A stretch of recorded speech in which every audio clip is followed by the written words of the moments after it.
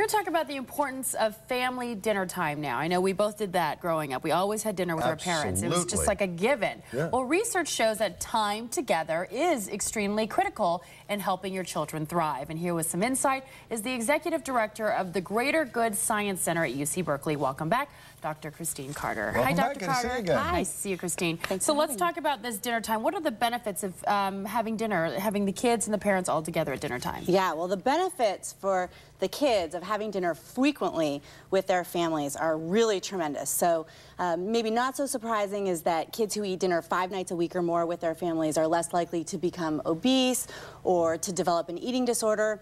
I think it's actually more surprising that those kids are also more likely to get higher grades, to be more emotionally stable, and to they're less likely to have problems with things like depression, particularly for teenage girls, which is important.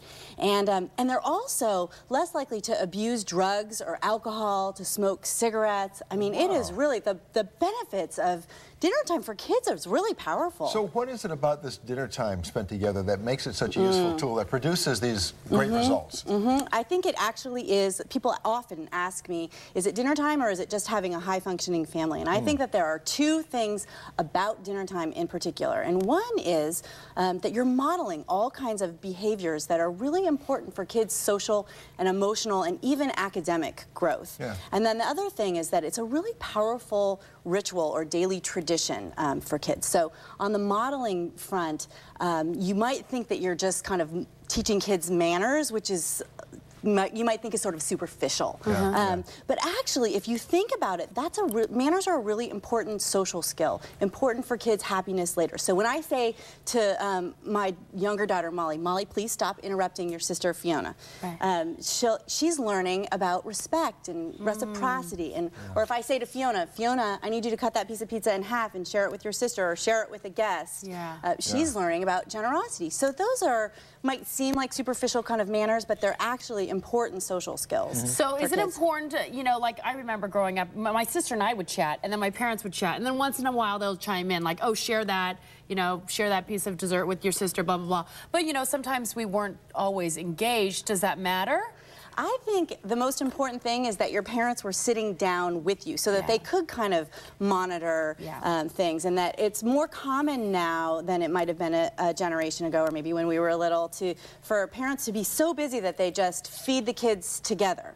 And one thing that I think is really interesting, there's this great study that comes out of the Harvard Ed School that where they were trying to track where kids learned new words, rare words, and they found that the kids learned 7 times more words at family dinner time than they did when their parents were reading to them at night. So they were tracking 2,000 words, and kids learned 143 being read to at night, and they learned over 1,000 at family dinner time. So if I just let Fiona and Molly eat by themselves and just talk to themselves, I mean, what is Molly's going to learn? Potty words. Exactly.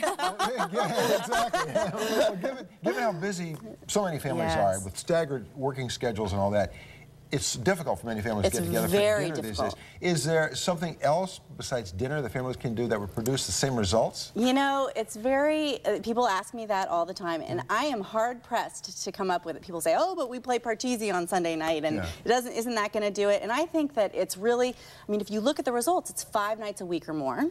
So you've got to get that in there, and then, but it's not necessarily reading, because you're not getting all the modeling of the social and emotional things. It's not a ritual in the same way. So when you say grace, for example, it makes, even if you're not religious, maybe you say a blessing or a toast, it helps kids feel like they're really a part of something larger than themselves. And that's very, very important. What about going out to eat? Let's say the whole family just goes to like pizza for the night. Does that have the same effect? I think that's fine. There's no good study that shows that, but I certainly know in my family that's a great way to make it happen. Sometimes you're running from one thing to the next, and you can go, and just to really pay attention that this is the time that you're giving your kids to help them feel like they're a part of something larger, to help them, you know, be a part of your family team. So keep doing that ritualistic thing like grace or a blessing or whatever. Sure. What do you remember from your own childhood about family dinners? Oh, well, my dad is very funny, so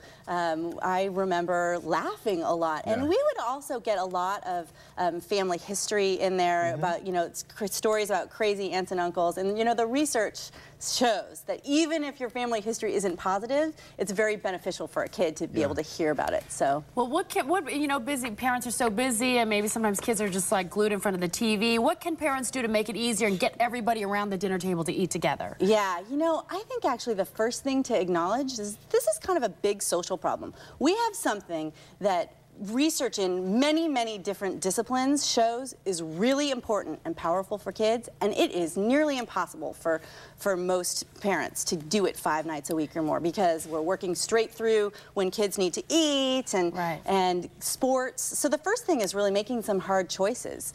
For us, this year, my daughter wanted to do softball, but it met 2 nights a week right during dinner time.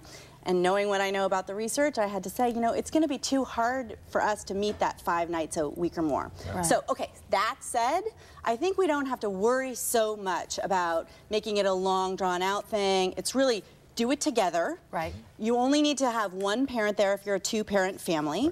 And use takeout if you need to. Good advice. Christine Carter from the Greater Good Science Center at UC Berkeley. Thanks for all that advice. Sure. See you tomorrow.